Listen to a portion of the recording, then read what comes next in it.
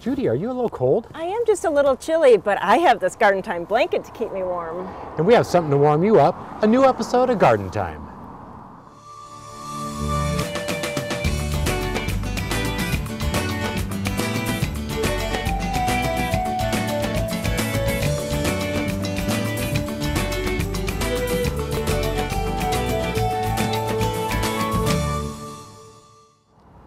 Welcome to Garden Time. This new Garden Time blanket is one of the newest items at the Garden Time store on the Garden Time website. You know, and speaking of bringing the heat, we're out here at Little Baja with some great high-fired pottery. Later in the show, we'll be talking to Jared about pinatas. And also, coming up in the show today, we'll be talking about fuchsias that come back year after year. We'll also be talking about boxwood blight and what you can do to take care of it. But coming up first, contrasting colors and textures.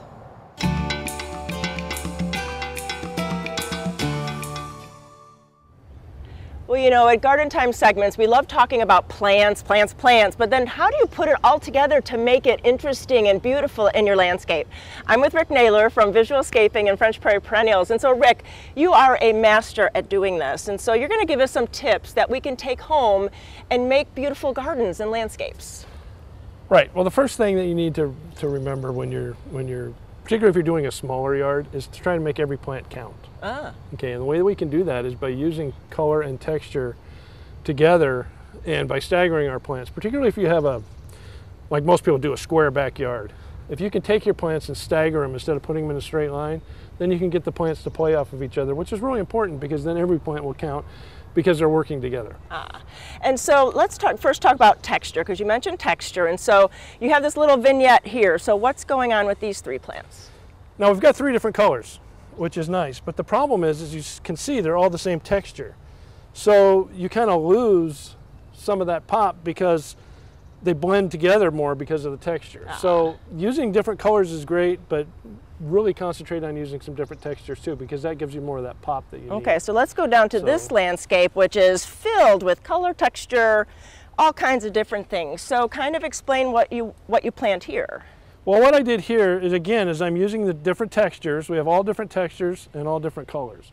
So no matter what angle you look at, one plant is playing off the other plant. For example, we have the icebreaker here, which is playing off the piccola, which is playing off of the dahlia. Okay. So we've got three different things. So if we looked at it from different angles, we're getting a different look because they're playing off of a different plant and a different texture. So and different than if, like you talked about, in a line, it's a totally different look, not as interesting. Right, because if you look at that from front or behind, all you're seeing, you're focusing, because as human beings, our eyes will always focus on color. So we'll focus on the brightest color and not the other plants that are with it. Right. So we want them to play off of each other. That's why we want to stagger them. The other thing it does is it adds depth to the bed. Sure. So if you have a straight fence with a straight line, they're all symmetrical. Right. You're not getting that depth. If you stagger them, then it makes the bed look bigger than it actually is. That is true. And then what about, like, we always hear about the bones of the garden and, you know, starting with that possibly, and do you believe in that? Oh, absolutely, absolutely. The best place to start is your foundation plants. Now, for example, this Acer Shiraswanum aureum is our foundation plant here. So we have a certain color and a certain texture. So what we want to do is play off of this color. One good color to play off of this is a blue. So we've got the Picea nimitz next to it, and then the icebreaker. Pretty. The great thing and another important thing to do is all my customers know is I'm a huge believer in 12-month color. Sure. So the best thing about this is when some of the dormant perennials are gone, we still have the evergreens, so we still have color in the bed. And if you space it right, it still looks full in the middle of January as it does in June. So you start with your foundation plant like the Shiraswanum. Then I went to the Picea nimitz here, which is a great dwarf blue spruce that's still flushing out some of its color from the spring, but it flushes out this bright, buttery yellow new color in the spring and then turns blue for the rest of the year.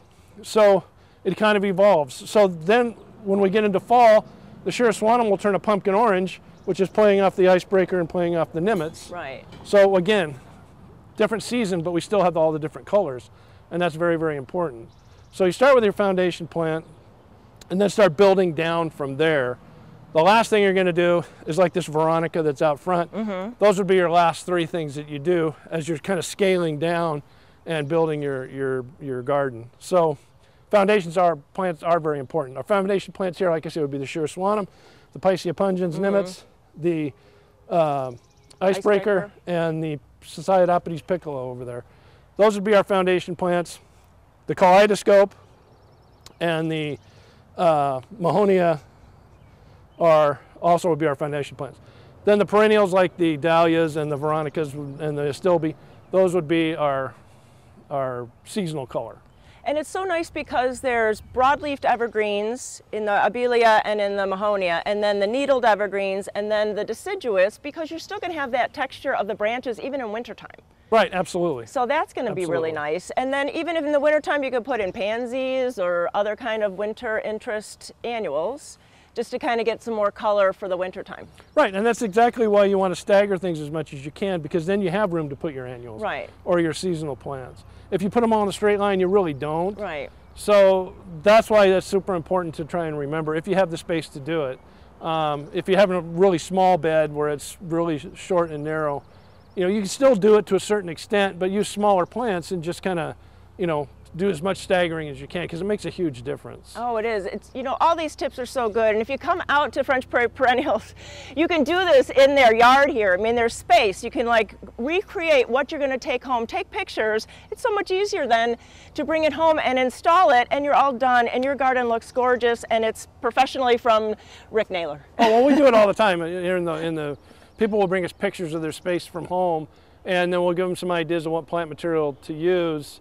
And then we'll lay it out here in the parking lot, and we'll kind of make changes as we go, because I'm a very visual person also, which is how visualscaping got started in the first place. But so sometimes I have to see things laid out, and sometimes I'll say, yeah, that's not what I thought it was going to be, and we'll make that change into something that's a little bit better.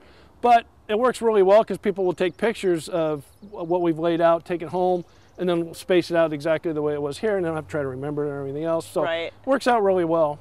That way. Well, really, such a fun thing to do, and you get involved in it. It's not just someone doing a drawing. So please come out to French Prairie Perennials, talk to Rick, and really have a beautiful landscape at your house. Thanks so much. Thanks, Judy. Appreciate it.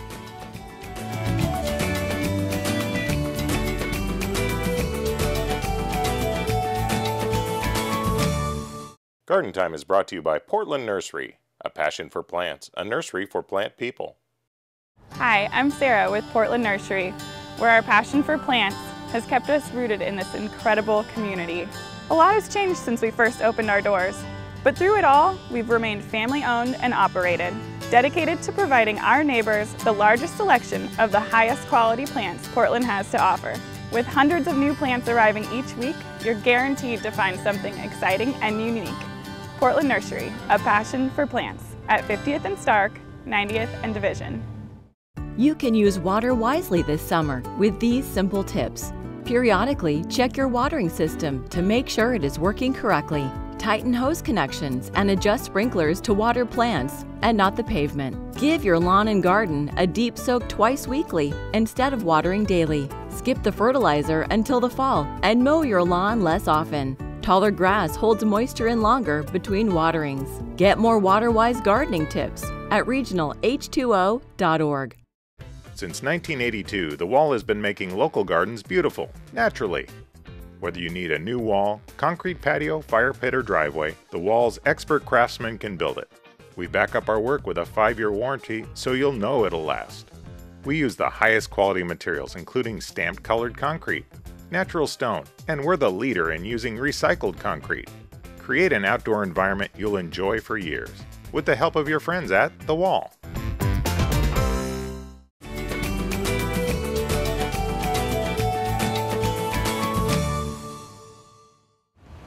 We're down here at Oregon State University. I'm with Dana. Dana, today we are talking moles, voles, and gophers. Awesome. And there are, you were telling me a little earlier, I didn't realize there were so many different varieties of moles. There are. We have here in the state of Oregon up to 4 different species of moles. In the Willamette Valley, though, we'll primarily be able to encounter the largest bodied species, which is the Townsends. And then, there's differences between those, but between a vole and a mole, I think there's a lot of confusion as to what the difference between those Oh, two. absolutely. Voles are the little guys that we see that frequently get called field mice. They work both on the surface and also below ground in little tunnels, and they eat vegetation, specifically herbs like grass and forbs, although they do get in trouble for chewing on young shrubs and the bark of young trees and things like that. Whereas our moles are actually hunters. They are tracking down earthworms primarily, grubs, slugs, beetle larvae, other, let's call them bugs, that are living in the soil. And so they burrow in order to find their prey. Okay. And then what about gophers? I mean, I think of Caddyshack when I think of gophers. But, Yeah, Caddyshack type gophers are also, so depending on the species, they're either eating a combination of plant material or seeds, and it also depends on the time of year what they'll be eating. And people often get the gopher hills and the mole hills mixed up. Because what you're seeing in each case is just a big explosion of dirt on the surface of your lawn, potentially. right. And when you see those big mouths, can you kind of tell, from which critter down below is pushing that up? You can if it's fresh, and that's really the key to it, is to get out there and look at it before your dog checks it out, or the kids, or rain and sun and things like that. In fresh soil that's been thrown out of the ground by one of these animals, you can tell by where they quit digging, there will be a little plug that actually starts to fall back into the hole. And if that plug is at the edge of what we'd call a fan of dirt, then that would be a gopher hole. And if the plug is right in the middle, I like to remember mole in the middle. If that plug's right in the middle of a more conical pile of dirt, that's a molehill. Okay. And and a lot of times people plant bulbs in their yard and say, oh, the moles ate my bulbs. Are they actually down there eating bulbs, or they're they might have a chomp or two at that. That's possible with the larger bodied species we have here in the Willamette Valley. It tends to be more of an incidental thing. They're burrowing along, going after those worms and keeping your grubs down, and then, oh, here's a nice fleshy plant fruit for me to chomp on, and then they'll keep going. But to the person who owns that bulb, it may not be so incidental. But there are, we're talking some benefits of these. They're not always a horrible thing to have in your yard. No, they aren't. They actually are performing an important ecosystem service that we don't even see below the surface. They're aerating the soil, they're moving nutrients down from the lower levels back up to our growing zone for our plants, and they're also aerating to help water infiltrate and soak through the soil. So if we can tolerate them, it's not a bad thing. So That's if we, maybe just to move the hill, is that the best way if we want to keep We them in? can. If the hill is really causing a problem, either it's unsightly or it's fouling your equipment, you could just spread the dirt out. It'll bring some of that nice aerated fluffy soil to the surface and let it blend in. Right. So there's so much information on moles, voles, and gophers that I had no idea there was that many around. Mostly we just see the mountains and the tunnels and get irritated, but there's definitely some benefits of having those. There are some unsung benefits to those guys, yes. So for more information on the moles, voles, and gophers, make sure you go to the Oregon State University Extension's website, or you can go to gardentime.tv and we'll click you over. So Dana, it's been a pleasure learning all about moles, voles, and gophers, and I know I have them in my yard. I might just rethink what I think about them now. All right, great, thank you.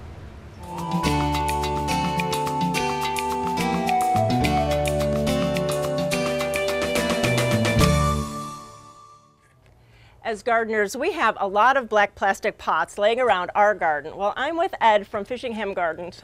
And so Ed, you have come up with a great way to kind of recycle these black plastic pots. What'd you do? Well, I had some tender seedlings, some tomato seedlings that I was concerned would get burned in the hot sun. So what I did was I took a pot like you have in your hand and I cut it in half and drilled some holes in the top here and used landscape staples to secure it in the soil, and this way the seedlings get morning sun, but the hot noon and afternoon sun they're protected from. And that is such a great idea, and it's something that we can just use that's around the house. We don't have to go out to the store, and really some ingenuity and just a little bit of chores, and you have a great solution to that problem. Exactly, yeah. And the plants look good, they're growing well, and they are protected until they get to be a good size, and then you can take it off. Right, yes. Well, thanks so much for that tip. I think that's a good one that we can pass along for everyone. Thanks so much. Thanks.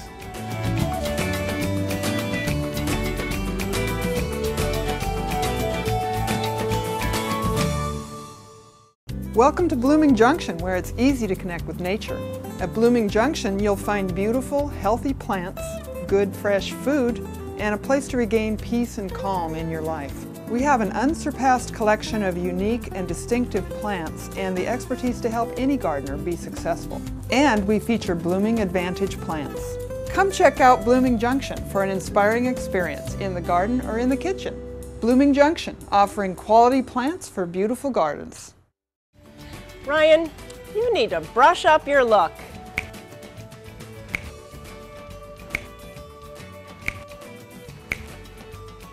Ryan, that is better. It's always better when you show off your Garden Time pride. Check out the Garden Time store on our webpage for a great selection of Garden Time gifts and apparel. Choose a hoodie, shirt, hat, bag, or mask for yourself or as a gift for the Garden Time fan in your life. See the complete selection on the Garden Time website. Pick up some Garden Time gear and show your Garden Time pride. Since 1929, Grimm's Fuel has powered great gardens around our area. With our comprehensive composting and yard debris services, we can apply quality garden mulch, compost, and blended soils with our experienced crews and trucks, including our landscape rock and bark products as well. We are proud of our industry-leading state-of-the-art composting facilities. We also can take care of your fuel oil and firewood needs. Grimm's Fuel, building great gardens since 1929.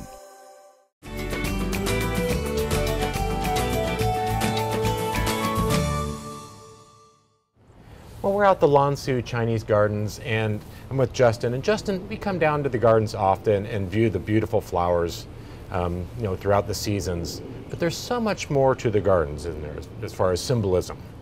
Yeah, I mean, plants are represented everywhere in the garden, not just the physical form of the plant.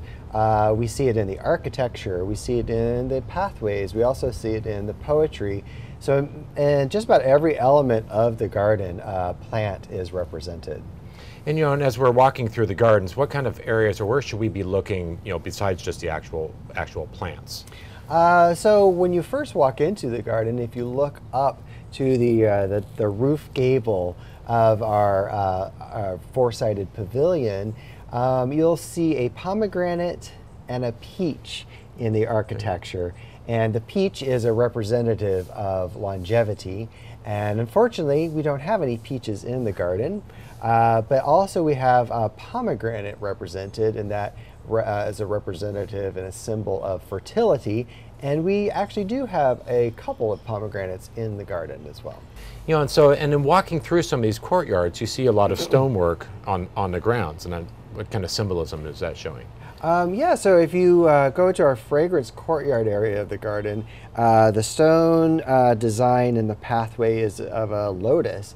And lotus are, they bloom in the summer, they grow in the water, and so therefore that courtyard is a symbol of summer. And then when we walk into the scholars courtyard after that, we have the opposite. We have plum blossoms falling on cracked ice is the motif on the pathway there. And you can see this almost looks like a modern design, but it's actually a very, very old classic design of these plum blossoms that have fallen and cracked the ice, bringing in spring and putting an end to winter. Interesting. And and there's various spots throughout the garden of these little rooms and little vignettes that you're looking through windows and cutouts, and Yes. there's symbolism in there too. Yes, so our leek windows are throughout the garden, and there's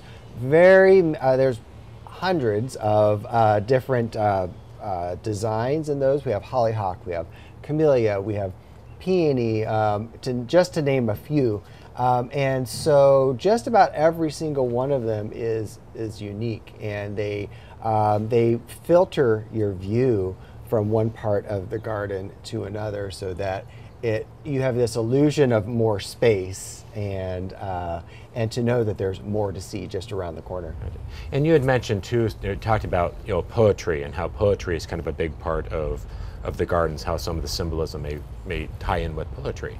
Well, this is a scholar's garden, and the scholar in the Ming Dynasty would have been a poet, a calligrapher, an artist, as well as a politician.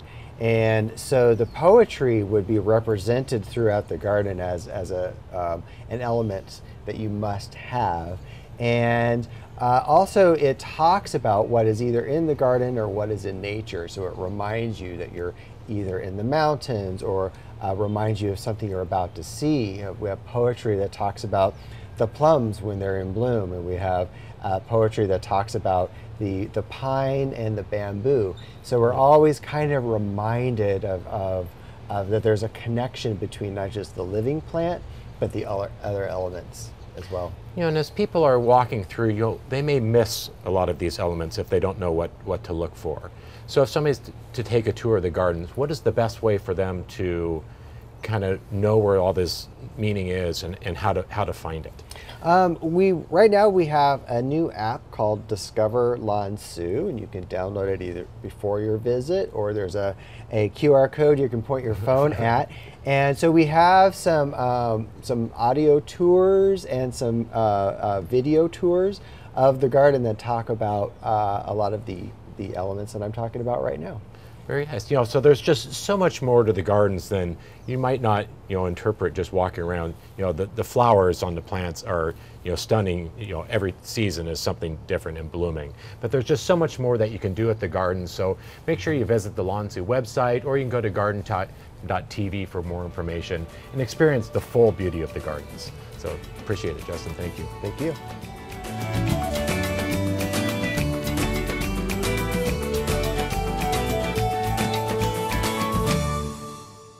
Garden Time is brought to you by Capital Subaru, your way on the Parkway. At Capital Subaru, we are family. It's not all about selling cars here. It's about our community and our families. We keep you moving. With a Subaru, it's always, what are you going to do next? And with our new space, we'll get you service faster than ever before. And we are growing. With over 72,000 square feet and 30 new service bays. Our new location is opening later this spring. I can't wait. It's a new year and it's going to be awesome. At Capital Subaru, we are your way on the Parkway.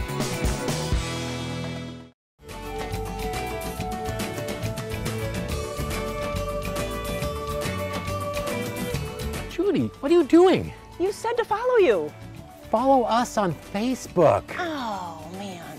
Well, we invite all of our viewers to follow the Garden Time page on Facebook. And on our Facebook page, you'll find links to stories, you'll see upcoming events, and you also might even find a funny joke or two. So don't forget, go to the gardentime.tv webpage and click the link for Facebook. Since 1926, the Bonide Company has worked with homeowners to make their homes and gardens beautiful. If you have a garden problem, Bonide has the answer. Captain Jack's Dead Bug Brew controls most common garden insects and is derived from a naturally occurring bacteria to help with your organic gardening. It's safe to use even on fruits and vegetables. Visit Bonide.com to find a local retailer and to download your free Bonide Problem Solver app for your iPhone or Droid.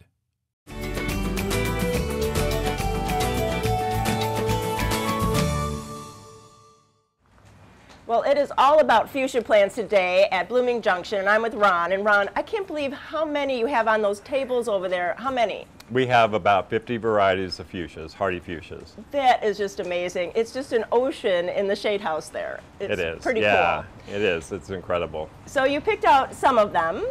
And yeah. So let's talk about them. Okay, I picked out some because I found them to either be their new varieties or interesting varieties, beautiful colors, contrast in size, and we'll just go down the row and talk about them. This one's called Lottie Hobby. It gets about a 1.5 foot tall, kind of spreading, cute little fuchsia flower on it. This one here is a Groen's cons. This is a rather new one. This will get about 30 inches, and it's just got a beautiful orangey, peachy that's really color. unusual. It is very unusual. This one's called Cat Jan here. Aww. This one gets a couple feet tall, and you'll see it's got a very small, tiny little flower. So much diversification, really cool. There really is. There's a lot of diversity in the leaf size.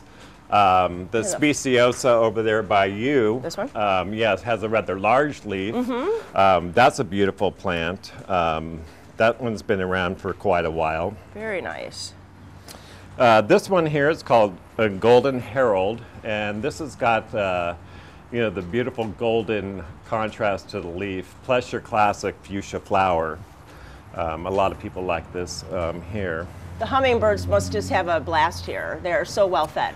Yes, there's a lot of hummingbirds out in the shade house. This one is an interesting one. This is called Erecta. And this one doesn't necessarily have a pendulous flower like most of the fuchsias do. It's more erect, that's the name. Yeah, very cool. This one right here is a double auto. Whoa. This is your classic fuchsia, but this one has just an enormous flower on it. This is one of my favorites. This gets about 2 to 3 feet tall. And really, they bloom all summer? All summer. In fact, you know, when people ask me for something that blooms all summer in part shade to shade, fuchsias are usually where we go because they just continue to bloom all season long. And then what about their care, though? There's a little bit different planting. That's kind of a newer idea. You know, I'm of the belief that you can plant your fuchsias low. Not quite as low maybe as a tomato plant, but lower than you would normal plants. I think it protects in the winter time too, and it conserves water. And it also will accept a little bit more sun that way, and with mulching. My fuchsias at home accept dry shade. I don't really water that area in the summertime, and they do very well. That is cool. And so that would take a couple years to get a really nice root ball. Right. That's really interesting, though. I mean, it kind of expands where we can put them in the garden. That's right, sure does. Here we have Yolanda Frank. This is a beautiful one here. I like the contrast in the petals there. And then this is one of the DeBrons. This one's a smoky blue. Wow. This is a rather new one too. That's just a beautiful one there. A little more upright. Yeah, and this is Fuchsianade 88.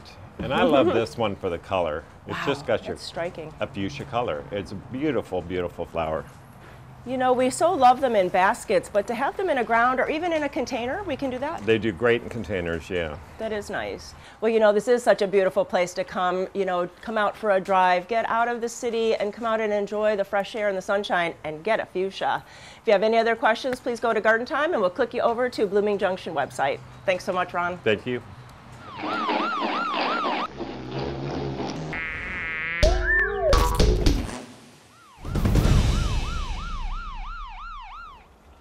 You may have noticed that your geraniums and your petunias are getting munched on. And here are two examples of the favorite plants for geranium budworm, geraniums and petunias. And the geranium budworm is actually the larva of a moth. And that's what was eating the flowers, and it actually takes on the color of the flower. So sometimes they're very hard to see. You may also notice it looks like dirt on the leaves, and it's actually their droppings, which is called frass. And you may also notice that on a bud, you'll find a little hole down at the bottom where it's been nibbling. And so that will prevent the flower from opening up because it's damaged that flower. So there's a great product you can use. This is from Bonide. This is called Captain Jack's Dead Bug Brew.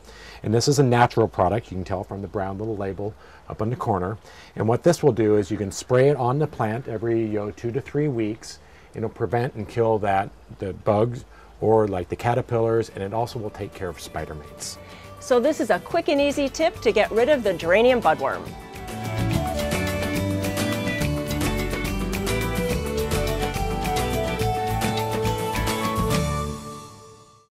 Come to where the color is. Come to Egan Gardens. We've worked hard growing healthy plants for you so that your gardening is easy. Add sparkle to your garden with our perennials, container plants, and skillfully designed baskets and planters. Stop and get a mood lifter out here on the farm. We have lots of fresh air and lots of space. There's lots of blooming plants, new vegetable starts, shrubs, and berry bushes. Egan Gardens, where it's all about the plants. We're located west of I-5 at exit 263 on River Road.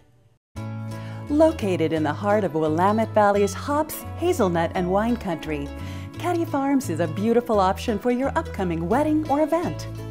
Enjoy the diverse venue the over 40-acre farm offers, with manicured gardens, a private forest and spacious meadow, chef's kitchen, and covered patios. All just 5 minutes off of I-5 in Aurora, Oregon. Caddy Farms, now booking upcoming events. Dram is celebrating 75 years of design and manufacturing of quality watering tools. Dram products feature 9 water patterns and are designed to nurture your plants with a shower of rain. Dram for lawn and garden, available at garden centers near you. At Sagawa Nursery, we always talk about taking your garden from ordinary to extraordinary. For us, that means bringing you the newest and best plants and unique garden items to you, our customer.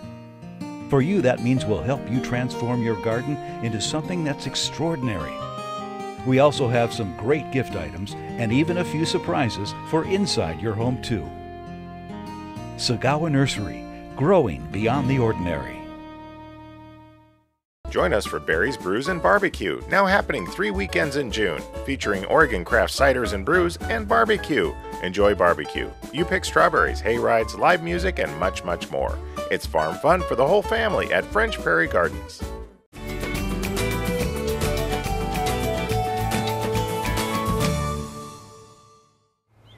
I'm here today with Dr. Tom Smiley from the Bartlett Research Lab, and today we're standing in front of the beautiful garden which is full of boxwood hedges. And a lot of us have heard about boxwood blight. What is boxwood blight? Yes, boxwood blight is a fungal disease. It's relatively new to the Pacific Northwest, and it can be absolutely devastating to a boxwood garden like this one. And it's actually gotten into this garden and is starting to cause some problems. So what is the blight? What do you mean? The blight is a fungus that will attack first the foliage, and it'll give us spots on the foliage. And then it will move into the stems, and it gives us black lesions on the stems. It will continue down the stems until it kills the whole plant if it's left untreated. So that would be some of the symptoms then would be kind of this discoloring or spotting on the leaves and the stems. And then Yes. you said, does it defoliate the plant or does it just kill it? Or? Yes, that's one of the ways that you can distinguish this disease from many other boxwood diseases. And boxwood gets a lot of diseases and has other problems. But this one will cause defoliation in the summer. A lot of times with boxwood diseases, the leaves are retained dead for a while. With this one, they drop during the growing season. Is there, and where does it come from? I mean, how does a plant get? Came from Europe originally, and then is transmitted around. One of the most common ways it's transmitted is with new plants into the garden. So there were some nurseries a decade or more ago that were selling some contaminated plants, and it's kind of contaminated the whole Pacific Northwest with those plants. And then so that you get one new plant in the garden and it can spread to the rest of the garden. So is it spreading just by airborne, or how does it? Yeah, so these spores are very sticky. So when you walk through the garden and you brush up against a plant with your clothes or your pruning tools or even your dog, the spores will stick to those surfaces. And then you touch another plant that's healthy and you've just put the spores on it. So you have to be very careful, especially when pruning. If you're going to do your whole garden, start with the healthy plants first. Finish with these, always in the day. And if you're moving from garden to garden, you need to protect your clothes or change clothes because, quite honestly, landscapers can spread this by accident as well. And it's probably important to sanitize your pruning tools or all your tools. Yes, all your tools, yes. And even carrying out debris. The debris should be bagged at the site and don't drop leaves. Don't drag it like you would a tree branch.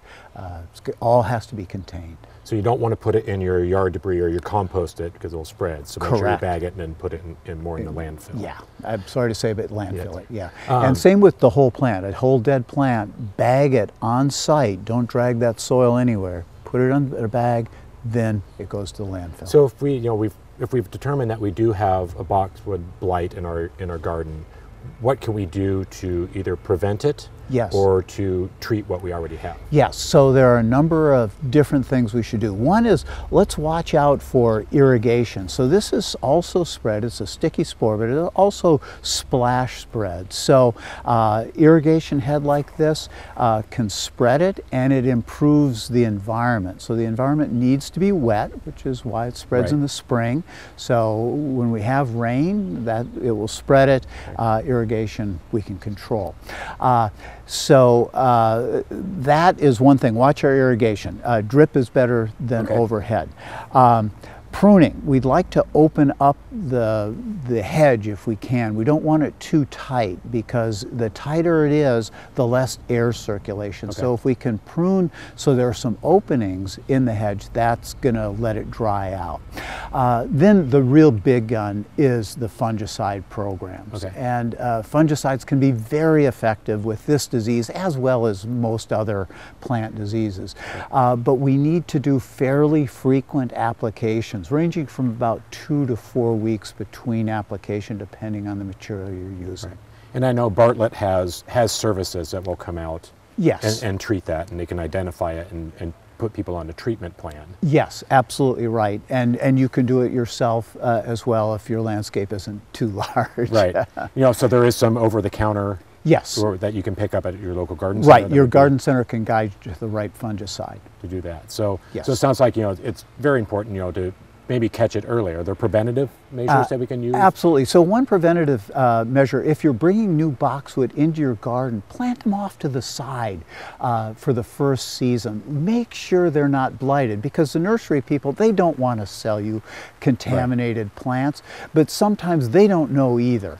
So plant it off to the side, then move it into your garden the next season when you know that it's clean. Right. And so if we have a hedge that, has blighted and they've removed sections of that hedge and they want to replant that area, is that an okay thing or do they need to be? Yeah, it's okay, but you really have to keep an eye on that. And then the fungicide programs, again, can be very effective at keeping it down. I think we'll show you some examples in this garden where they have pruned to start with, pruning out the blighted material, then put it on a fungicide program, and we have really good response. Boxwoods are incredibly tough plants. Right, they're a very resilient plant, but it does sound like it's important to stay on top of it and follow a lot of the tips that you have. Yes. Some more of the tips, you can go to the gardentime.tv website. We'll click over to the Bartlett site where they have more information on this.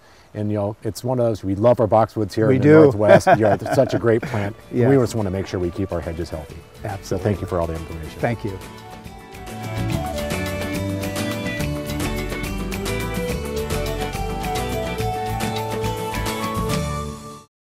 Is your garden getting tired? Don't let your garden fizzle out because of the summer heat. Stop by Wavra Farms for a refresher in summer color. We carry a great selection of plants that love the summer. Give your garden the splash of color that it deserves. Your outdoor entertaining will be more enjoyable when you are surrounded by beautiful plants, wonderful flowers, and great fragrance. Let us show you what a summer garden should be. Wavra Farms, just east of Salem, off Highway 22 at the Joseph Street exit. DRAM is celebrating 75 years of design and manufacturing of quality watering tools. DRAM products feature 9 water patterns and are designed to nurture your plants with a shower of rain. DRAM for lawn and garden, available at garden centers near you. Garden Time is on the road again. Join us as we tour Portugal and Spain in the fall of 2021. We start in Lisbon, where we tour the palaces and gardens of royalty. Then we make our way across Spain with visits to the Mesquita and the world-famous Alhambra. Enjoy the sights, sounds, and tastes of Andalusia before we end up in exciting Madrid. Local transportation, hotels, and 26 of your meals are included. Go to Garden Time Tours for more information, and we'll see you in Europe.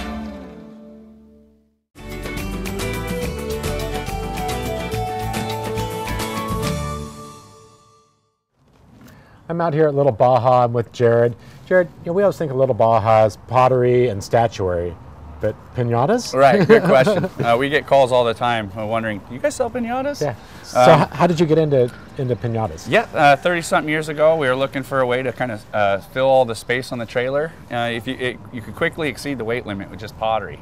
Right. So when we'd bring pottery up from Mexico, we'd make a point to fill the last 2 feet of the truck complete with pinatas, kind of help the family down there and wholesale them all around the Northwest. Right, and you guys don't typically deal with like big factories, so. No, yeah, small family, artisan made, authentic, this is a real thing. Right, and you have, a whole room here. Yeah, and yeah. What, Mr. Pinatas you're working with, right? Exactly. Always new choices coming in all the time. Right, and the themes, you can do pretty much anything. Yeah, great for any occasion and any age. Right, so we're outdoors entertaining this time of year, which is great. And you had little suggestions for how to use the pinatas. Yeah, right? certainly. 3 pounds of goodies is the right amount of filling. You want it to be supported by the metal wire that it hangs from, not get too heavy. And we recommend a plastic bat to break it open. And why a plastic bat? Well, there's way too many videos online of people getting whacked with a broomstick or something. So we'll save that for the internet and just take a whack with a plastic bat instead. So if you're looking for a pinata, make sure you walk on down here to Little Baja and check out their pinata selection. So Jared, it's great to be down here. We'll come and get our pots or pottery or statuary and pick up a pinata or two while we're down here. Right on. Garden Time's Incredible Edibles. Well, it's strawberry season. A lot of us think of shortcake, but it's also fun to take those strawberries and decorate them a little bit and make a fun project for your friends, your family, or your kids. So a lot of us will take and just use the traditional, either just dip them in whipped cream, which is always good, or like Judy has over there, you can just dip them in straight chocolate. And so what we have is just melted chocolate here, and it's really so easy. You just kind of coat the strawberry with chocolate, and then sprinkles. It's such a great idea. There's candy sprinkles, shredded coconut, or chopped nuts. And look how pretty this is. It's just really kind of special for your really special occasion. And other things you could use frosting. So we've used some colored frosting. So say you want to use something for 4th of July, you could dip this in like this white frosting here. You get it all white. And then when you're done, you could take some blue frosting and just kind of drizzle that over the top, and you have a 4th of July or any other holiday item you can use. Oh, that's a great idea. Just a couple tips that you can do with your family and friends and just have some more fun with strawberries this season.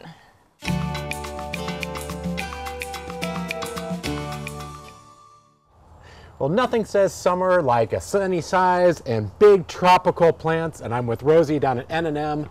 And Rosie, you have some really cool plants down here. Hi, Ryan. How are you? Welcome. So Thank you. What do we have today? Okay, so these are tropicals that I call them simply a wow plant. And so for something to go from this right here to this in one season. Really? Yes, right there. Wow, that is a wow plant, right? Right. And they're really, really easy. Most tropicals will take sun or shade, and they just go from growing like crazy. And so are people putting these in pots or containers or in the yard, or where's the best places to put these? Well, I always say the more, the better. Put them in all your pots and containers. I love them in pots. I love them in the ground, wherever you want a real tropical spot, just put one of these, and they're just really, they give you so much bang for your buck. I mean, it's definitely a statement. Oh, absolutely, and just that they're so easy. And yeah, I mean, you have tons of big mixed containers full of, with these in the center with all the color around it that they are making that. Yeah, this is a really good thriller. Yeah, what are these guys over here? These are colocasias, and these, the leaves point down, And they are generally in the darker colors, and these take the full sun or full shade, so plant them anywhere. And then the alocasias, these guys right here, these two, right? Yes, I tell people that they prefer afternoon shade. They'll be okay in full sun, but they kind of have that weathered look. Okay, they will kind of burn out a little bit. Exactly. And then these leaves looks like they're pointing more upright. Exactly, yeah. Now, are these, is one hardier than the other? No, well, the alocasias actually, after a season, they make an excellent house plant. Okay. Yes, very, very easy, and they get huge, so you better have a spot for obviously, it. Yeah. Right. The colocasias, they have to go dormant. So for this to winter over, you would need to protect it somehow. We do have one variety, this pink china, it comes back on its own. That's the only true hardy colocasia that I know of. It looks like, you get different combinations. You have the red stems and these with the green foliage, or red stems and purple foliage, and very modeled in different looks. This illustris is one of our favorite, just because of what the back stem looks like, and they're just, the more sun they get, the more shinier the leaves are and more color they have. And you could go through and, because it looks like your clump is getting pretty big in one season, so if it's in a pot or container and you do winter it over, could you divide that out? Oh, absolutely. You can divide it, and they grow fast. So it's just so fun. And I call them just pure entertainment plants. Right. And then you have a couple others, between the alocasias and colocasias, you also have canna lilies. Cannas, and you have a few different varieties over here, where this one looks kind of like the alocasias or colocasias. So there's cannas and there's bananas. There's this and there's that. But this is a canna banana. And so it has the growth habit of a banana, but the foliage of a canna. This particular variety does not bloom. It's just grown for the foliage. Yeah, Musifolia. And it gets, in 1 year, up to 12, 15 feet tall. Yeah, it's spectacular. And right next to it is the canna Pretoria. And this is the Pretoria, which has that beautiful striping. Beautiful, and the beautiful orange flowers. And the cannas will take full sun. The blooming cannas need a little bit more sun than just like a canna musifolia. You can put it in sun or shade. And there's, once again, multiple colors as far as leaf colors and bloom colors. Exactly. But also much hardier than the alocasias or the colocasias. Oh, yes. Much hardier, and they bloom from now until frost. Right. So it just gives me that. You still get that, that big tropical bold look, and still have it come back. Oh, yes. Year. Now, you guys are open down here. If people were to come down, to find a great selection like this, is coming down to the nursery the best place to get these, or we're? Well, yes. For now, we're open until July 5th, and we do a few farmers markets. But for now, this is the best place to come. And you would have all this information would be on your website as far as your dates or where you're open or your appearances can be. So, so for a great selection of some really cool tropicals, some hardies, some non-hardies, different leaf colors, come down to N&M and talk with Rosie, and you'll have a great selection and lots of great information. So, Rosie, it was a pleasure to be out here. You can go to your website, or you can go to gardentime.tv, and we'll click you over. Thank you, Ryan. Thanks, Rosie.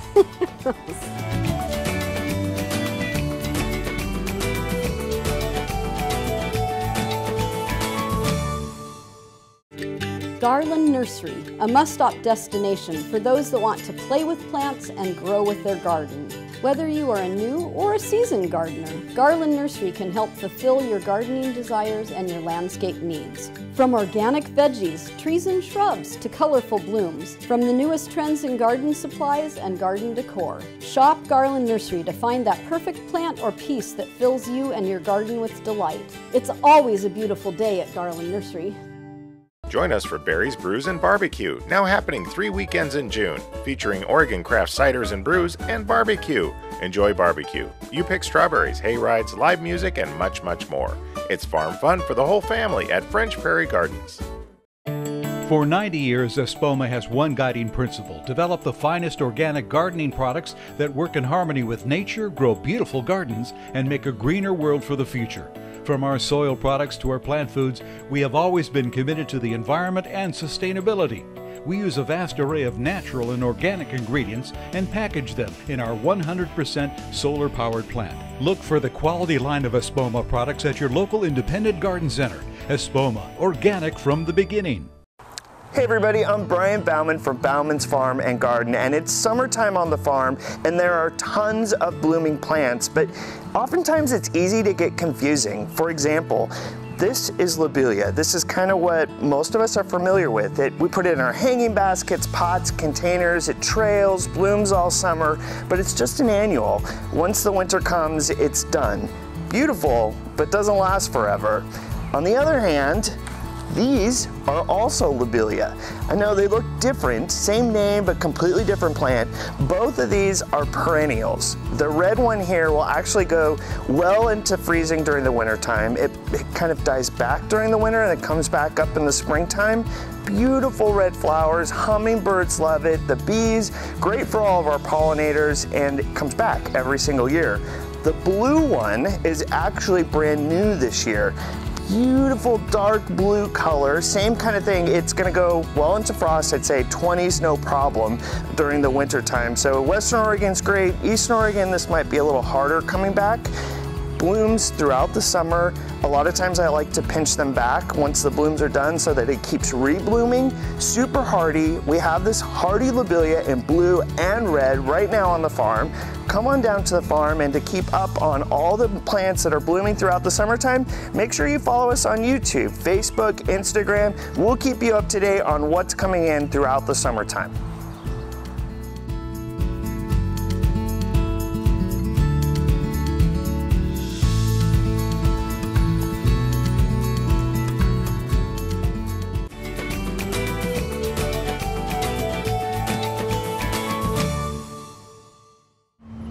A few weeks ago, we were talking about compost and mulch and about the benefits of having it in your garden. And we were talking with Jeff Grimm from Grimm's Fuel. So, you know, that is so wonderful. And we want to get that done because we all want to relax in our gardens. But Jeff, we need to talk about this facility because this was really a long time coming. Welcome back, Judy. Yeah, we started composting on this facility in 1982. Whoa.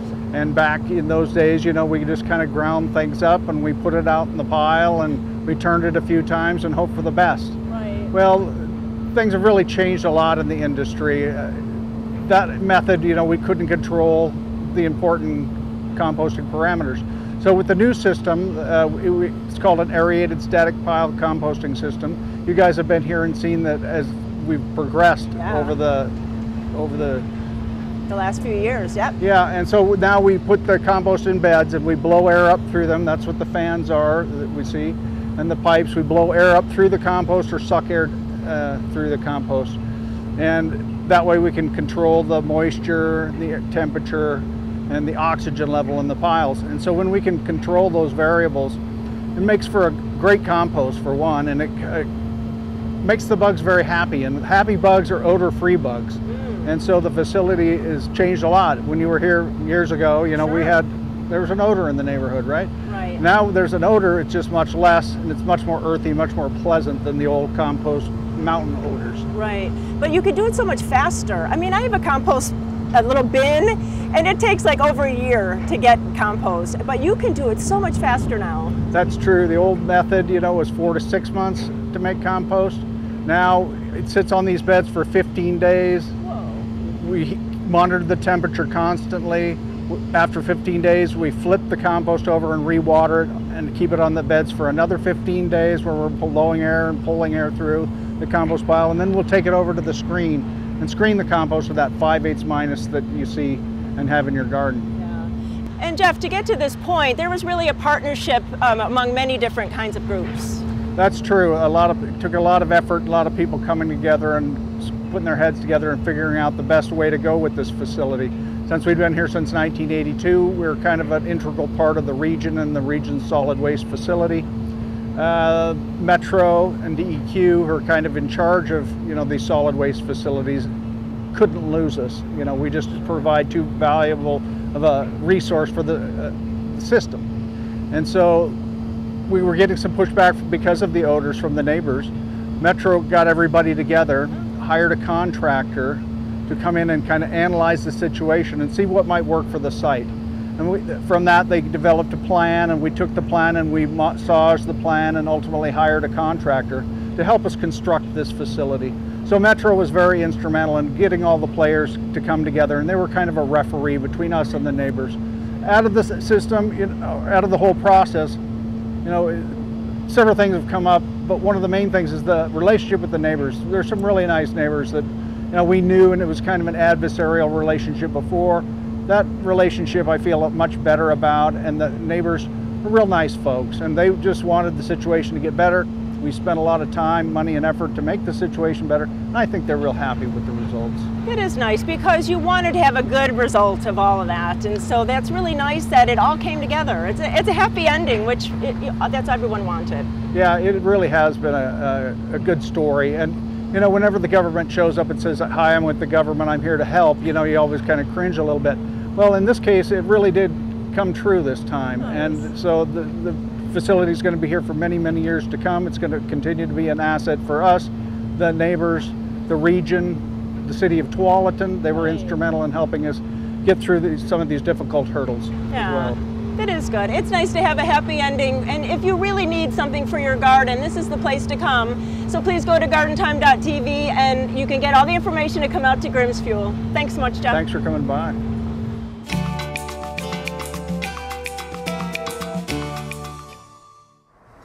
Thank you for watching Garden Time today, and like Ryan, we are so happy that you joined us.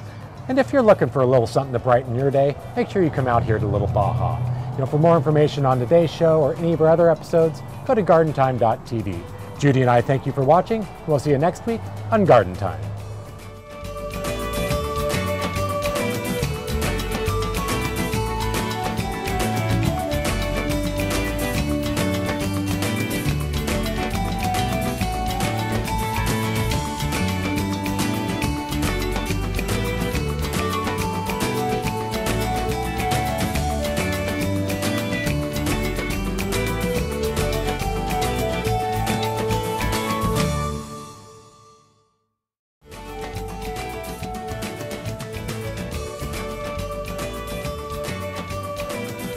Judy, what are you doing? You said to follow you. Follow us on Facebook. Oh, man. Well, we invite all of our viewers to follow the Garden Time page on Facebook. And on our Facebook page, you'll find links to stories, you'll see upcoming events, and you also might even find a funny joke or two.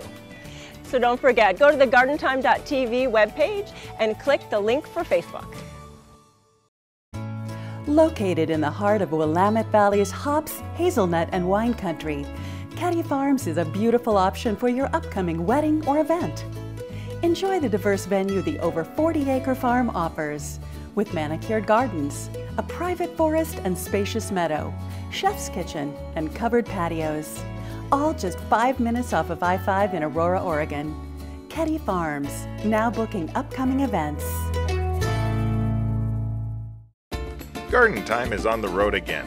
Join us as we tour Portugal and Spain in the fall of 2021. We start in Lisbon, where we tour the palaces and gardens of royalty. Then we make our way across Spain with visits to the Mesquita and the world-famous Alhambra. Enjoy the sights, sounds, and tastes of Andalusia before we end up in exciting Madrid. Local transportation, hotels, and 26 of your meals are included. Go to Garden Time Tours for more information, and we'll see you in Europe.